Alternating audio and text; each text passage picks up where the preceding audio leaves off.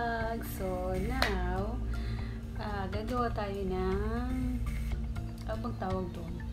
Beef adobo. So kasi parang maiba naman ang ulam. Kasi yung ginawa kong chicken flakes adobo, meron pa naman natira. So kaya lang gusto naman ng ibang putahe, diba? So I will try to do that one. Madali lang siyang gawin, guys. Hindi naman talaga marunong magluto, pero kasi nag-aaral kasi ako sa YouTube University. Marami talagang naitutunan ang YouTube talaga. Basta matyaga ka lang talaga manood. Kasi pag hindi ka nanood, walang mangyayari. Hindi ka matututo. Kaya malaking tulong din talaga ang university na yan. YouTube University. Ang daming matututunan. So, kung gusto mong matuto na magluto, kahit hindi ka pa marunong magluto, manood ka lang, mag-search ka lang, gusto mong luto. Kasi ako talaga akong alam, hindi ko marunong. Alam ko na kapag prito nga ng itlog, sunog pa. Diba? Kasi mas gusto ko yung working girl. Mas gusto kong magtrabaho ka sa mga usina. Ayun ako, meron pala talaga ito taong gano'n. Meron talagang taong gano'n na yung tinatawag nila na career woman.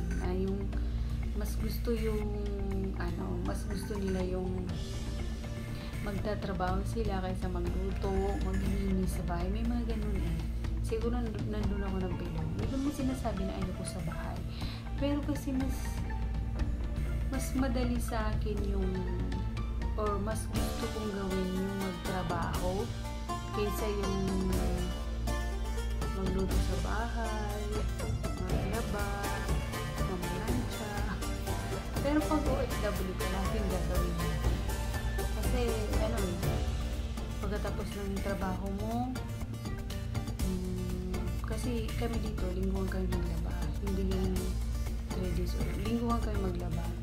So, off is Friday. So, yun yung time na, isang araw na off mo, yun yung time na maglalaba, maglilinis ng bahay, kakain ng masarap, kasi makakapagluto ng ayos, late na gumising. Yun ang gawin namin mga OFW. Yung hindi uso sa amin dito yung katulog ka. Hindi uso yung matutulog ka ng Kaya minsan, pag sobrang dami naman trabaho, yung haggard ka na, yung pagod ka na, yun yung time na nakakabili kami ng pagkain sa labas na yung roasted, yun na yung kinakain namin. Kasi na yun ready to eat na yun. Or kung naman is yung noodles, yun yung mga pagkain namin na madali na talagang kainin na diretso na, yung hindi ka na magpapagod, ganun yun.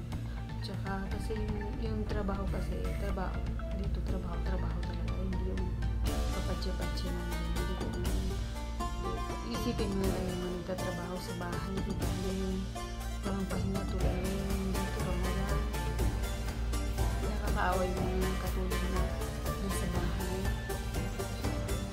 Tapos may ganito pang nangyayari, yung meron pang virus, sobrang nakakaawa sila, diba?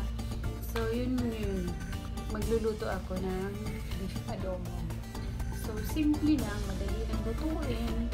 Alam mo yung tipong lang to, tansyahan lang siya, pero naluto ko na to lagi eh. Ang magiging lasa niya is parang, kasi mahilig ka lang ako mag-invento ng yung adobo na yung mahilig akong maglagay ng mga ingredients na hindi kasali dun sa ingredients na nakuha ko or gusto kong gayahin, gusto kong lagyan ng twist. So